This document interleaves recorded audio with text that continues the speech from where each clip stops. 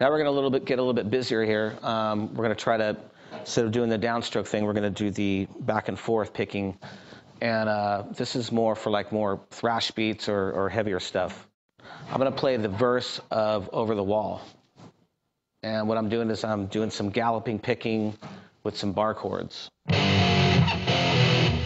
So it's, and what's really important is just to get the mute, you know, nice and muted there. Because when you're galloping like that, if it's open, it's going to sound messy. And the whole thing about thrash metal and playing really tight is just to mute it so you get the real, it's more of a percussive kind of thing.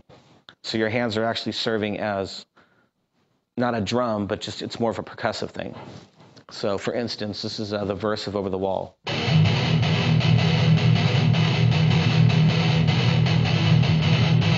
That's the muting part. If it wasn't muted, it'd be... And that's grunge, and you don't want to do that. So here it is with the chord progression.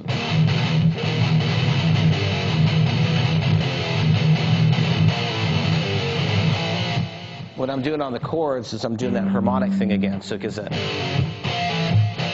Rather than just... So all together again.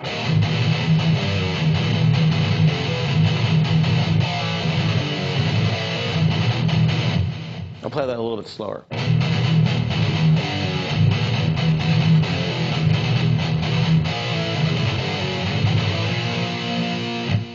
Now, if you want, you can also add in octaves, which is pretty cool.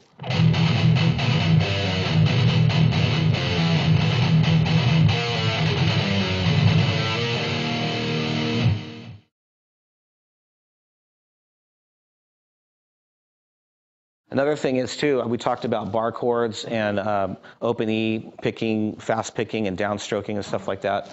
Another thing that's pretty cool, like a lot of the old Judas Priest stuff used to do that, where they actually didn't do the full bar chord. Because they would do the fifth and the octave. So instead of, you eliminate the root, you just hit those strings right there. So like a song like Grinder, instead of them going,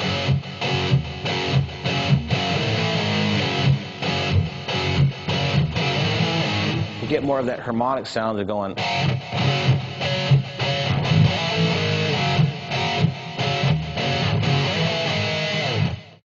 I like to do that as well with Testament, and here's an example. This is Over the Wall again.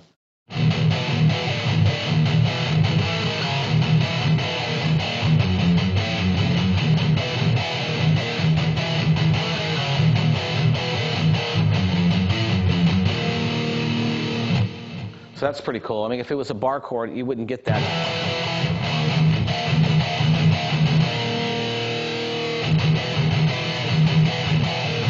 It'd be more like...